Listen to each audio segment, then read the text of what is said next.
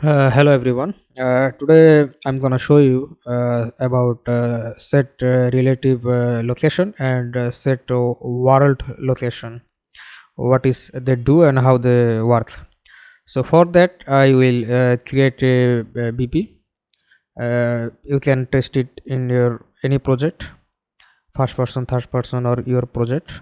So I just right button, create a actor. I name it BP test move. You can give whatever name you prefer. So I go inside that, compile and save. In here component I will add a cube. It will be in middle, default color, and I will place my cube into my level in here for testing purpose.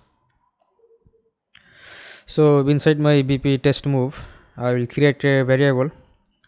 I will name it as a scale move. You can choose whatever name you prefer. I type it as a float variable. So I just add it with the event teeth.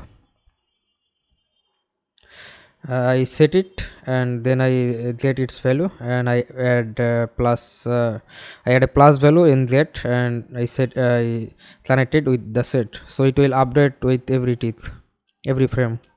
So I give the plus value 0.1, and I take the cube reference, and from there I search set relative location. Now you can see there is a three type of value, x, y, and z. I just right button and split it, so it is split as a x, y, and z, three different output. So I add my scale move into the location, into the position x, so it will move in position x. You can see in position x in red mark in there, and also in here in level. This is the x value, so I run it as a simulator. So in here I can see it is move at the x-axis, the red axis, and it moving quite slowly because we give the value as a 0.1.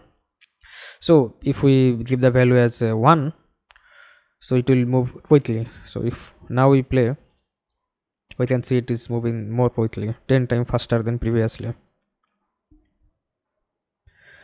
So we can see in this axis we can move as a x, y, and z. So I set it as a y. Y is in the green type. In green position the object is moving, the actor is moving. If I give it as a z, it will move up and down. So I'm not testing that, but if we give two value like x and y, then it will move as a middle like there, both x and y. So you can give a value whatever direction you want to move it, it will move there. So again, if we give x value, we can see it is moving to x, but in his original location where we place him, but if we now we add set relay world location, disconnect the previous one, and now I connect the new one, set world location.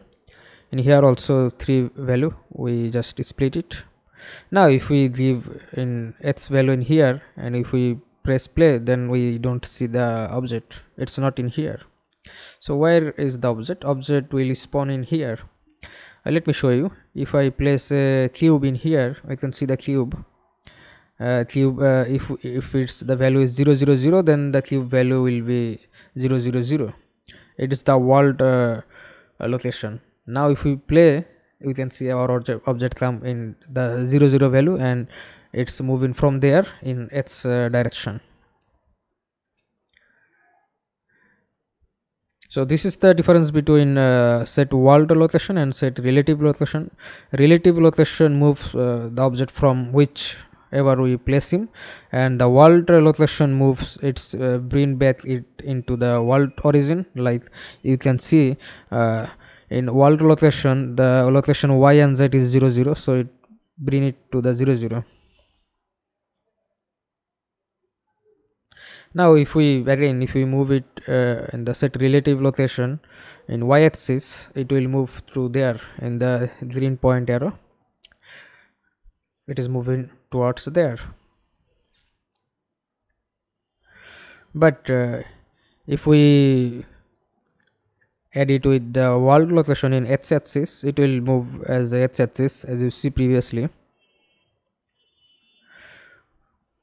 And if we place it in y direction, it will move into y direction in world origin, like there.